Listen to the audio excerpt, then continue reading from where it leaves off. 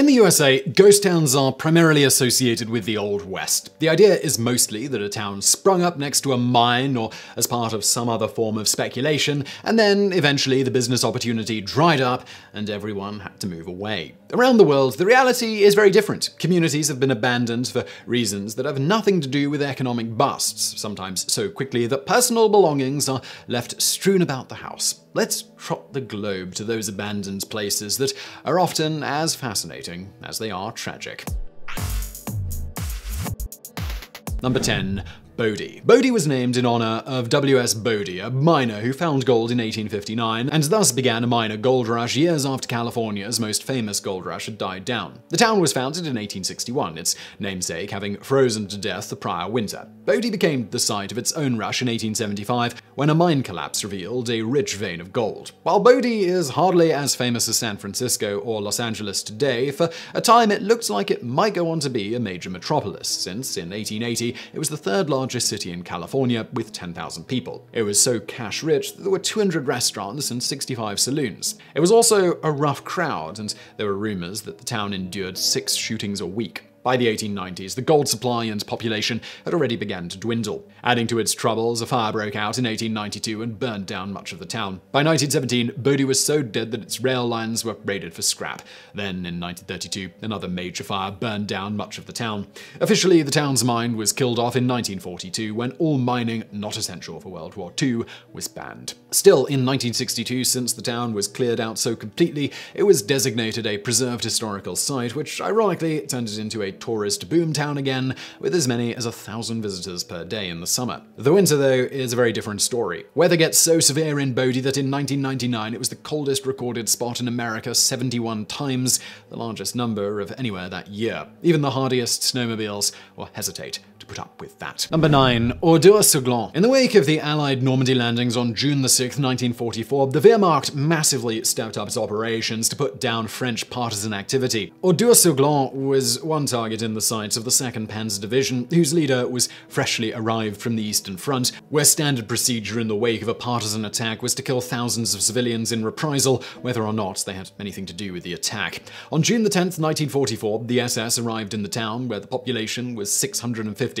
Roughly half of them were newly arrived refugees. The soldiers gathered the population in the town square, then placed the women and children into the town church and set it on fire, including throwing in grenades. All but 8 of the other residents were gunned down, with the rest of the village being looted before being put to the torch. Unusually for World War II atrocities, there was a subsequent public outrage that the Wehrmacht attempted to address with a farce of an investigation and a show trial, which inevitably concluded that the atrocity had been justified. In 1946, the mostly destroyed town was set to be preserved as a historical site by the French government. This event became so prominent that references were made to it during the Nuremberg trials. Even as late as 2013, the German government was considering reopening the cases against the SS officers involved. Number 8. Craco. More than 1,400 years is a good run for any community. Craco, a village carved out of rock in the southern Italian region of Basilicata, was founded in the 6th century AD. It endured such crises as raids and the Black Death. What ultimately did it in was a series of earthquakes and landquakes through the 1950s and 1960s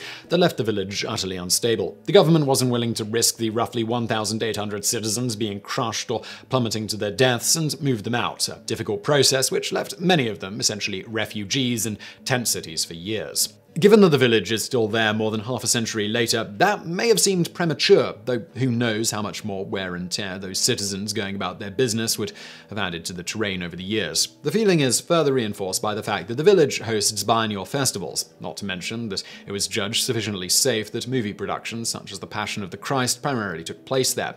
Who knows how many of the displaced residents would like to move back now. Number 7. Hashima Island. Considering that it is situated off the coast of the city of Nagasaki, it's not surprising that Hashima Island is overshadowed. In the 1950s, the island was revealed to be a rich coal mine, and it attracted miners willing to go 2,000 feet under the earth. It was such a business hotspot that it attracted 5,000 people, which might not sound like many, but considering that it's a 16-acre island, that made it, for a time, the most densely populated location on Earth. It should also be noted that many of the miners were prisoners of war from Korea and the UK. It wasn't until 1974 that the coal mine went dry, and in short order everyone left the island town to crumble. Not to say that people stopped caring about it. Japan also tried to get the island declared a UNESCO World Heritage Site in 2006. Considering its history of slavery, it was a surprise to many that the application was approved in 2015. Today, the site accepts tourists from Nagasaki, even though much of it is still considered too structurally unsound for visitors. Number 6. Wittenoom. Speaking of ghost towns being unsafe, this Western Australian mining town, about 500 miles from Perth, was founded in 1950.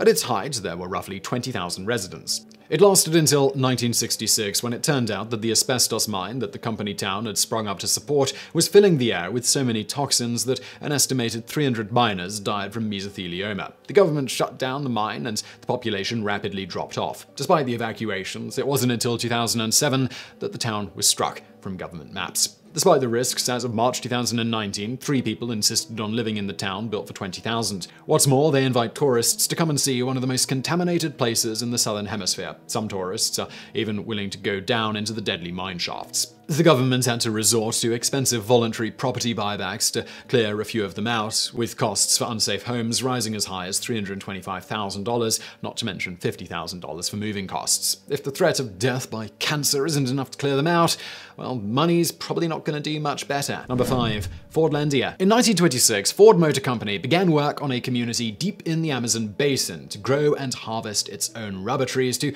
ensure that the company's rubber supply wasn't vulnerable to trade embargoes. The town housed 5,000 people, of whom 3,000 were laborers. Within 8 years, it would be abandoned by Ford. Problems included, but were not limited to the fact that the imported rubber trees were extremely vulnerable to all sorts of caterpillars, snails, and other pests of the Amazon, to the point where workers needed to try and pick them off by hand. Other animals caused more grievous harm, such as when a large riverfish bit off the arm of a manager's maid, or when a jaguar carried off a baby. The homes the company constructed were prefabs built for the American Midwest and were much too hot and stuffy for the Amazon. Over the first 3 years, 28 Ford employees were buried in the town cemetery. Meanwhile, the local workers, being migratory people, were not eager to be tied down to the same grueling work for prolonged periods. Consequently, most would work to receive high wages for a short period and leave, aside from the unhealthy and physically disabled that needed Fordlandia's generous medical care. Fordlandia never came anywhere near its rubber production quota, and in 1945, Ford sold the land back to the government, having lost $7.8 million overall, though some sources put it as high as $20 million, which is the equivalent of $200 million today. The Ford company people were seemingly so eager to leave that they left behind many personal belongings, such as clothing, and really, who could blame them? And if you'd like to learn all about Fordlandia, I've done an entire video on it in a more casual way on my new channel, Business Blaze, which I will link to below. Please go check it out, subscribe if you want to. Let's carry on. Number 4. Kolmanskop. When diamonds are so pervasive in a town that all someone has to do is sift through some nearby sand, it's understandable to think that the supply will continue forever. In 1912, the mines in the Namibian city of Kolmanskop produced roughly 12% of the world's diamond supply, which is especially impressive for a community where the population never went above 1,000. What had once been the kind of town that was founded because its namesake, John Coleman, abandoned his ox cart there, was changed forever when Zakaria Lawala discovered the precious gems while doing railway work in 1908. The boom times ended unusually fast, and by 1930 the town's mines had been picked clean, and by 1956 the last holdout had left the rapidly depleted town. The fact that the town ruins are located in sand dunes is turning out to be a bit of a mixed blessing. On the one hand, they've threatened to bury the town for a long time. On the other, the lack of vegetation and moisture has left the building so well preserved that the paint on some of the walls is still brightly coloured. It's well situated to be a long-lasting, if well-hidden, time capsule. Number 3. Tyneham. In December 1943, the 225 residents of this village near the Dorset coast were ordered out because the Royal Armoured Corps Gunnery School wanted to expand its firing range, and this village was in the way. Even after the Great War ended, the UK military claimed that they still needed the land for the firing range, and despite considerable protests from the villagers, they were never allowed to move back. Despite the proximity to the firing range, the most significant form of structural damage the village suffered was a manor house being torn down so that the parts could be recycled. The village was noted as being unusually well preserved and producing a number of rare plants such as dark green fritillary due to a lack of human activity. Not that it is anywhere near perfectly preserved. In 2019, the Military of Defense closed tourist access to 7 of the buildings since they'd been judged unsafe. Hopefully, the daredevil tourists who went to the asbestos mines don't consider that a challenge. Number 2. Dhanushkodi. For years, Dhanushkodi had the distinction of being near the only land border between India and Sri Lanka, specifically the southeastern section of Pamban Island. It was also near a location that possessed a bridge significant to Hindu history. It was a highly successful fishing community of several thousand. This success came to an abrupt end in 1964 when the community was hit by a cyclone, a night that left as many as 1,800 people dead. The village was left to the elements, and some of what used to be the village is now submerged as the sand eroded.